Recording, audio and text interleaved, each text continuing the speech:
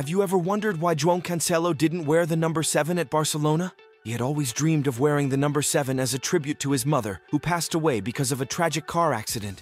However, when he moved from Bayern Munich to Barcelona, all options like 7 and 17 were already taken. La Liga's squad number rules limited numbers of senior players only from 1 to 25. Therefore, Cancelo settled for number 2, which represents his mother's birth month, February, and carries a special meaning to him.